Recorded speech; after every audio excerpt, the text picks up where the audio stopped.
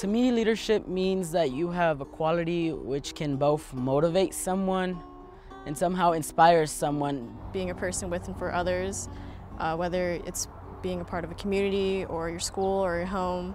I think it's something that's earned, but it's like never given. Encouraging people to do things they will never think of doing. Leadership. It's a quality that takes many forms. Boys Hope Girls Hope is a home of emerging leaders.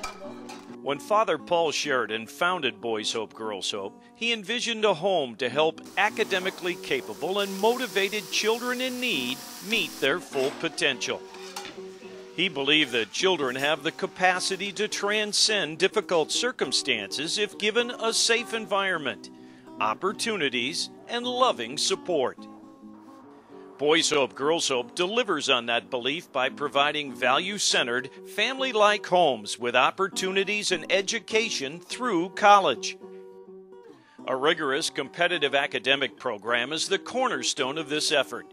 Personalized academic support, one-on-one counseling, mentoring, and a nurturing residential environment optimizes each scholar's ability to achieve their full potential and to develop skills to be successful in college and in life. So have you guys heard of Freedom Service Dogs before?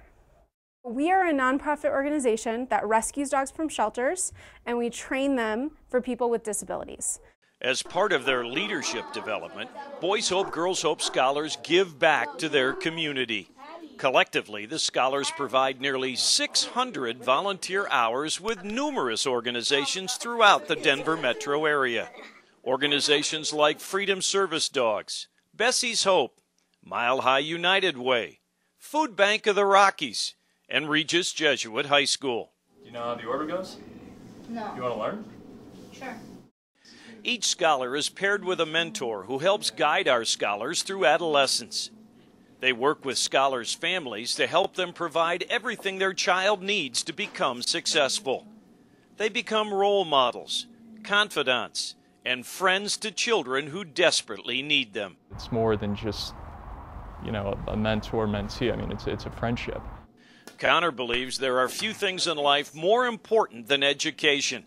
He looks ahead with great enthusiasm for Adon. I would just love to see is Adon proudly graduating from Regis Jesuit High School, accepted to a college that he wants to go to. He's going to study something that he wants to study, to pursue something that he wants to pursue.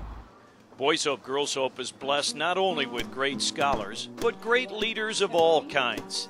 Mentors, volunteers, donors, supporters, and staff. And to all of you, we say, Thank you. Thank you. Thank you. Thank you. Thank you. Thank you.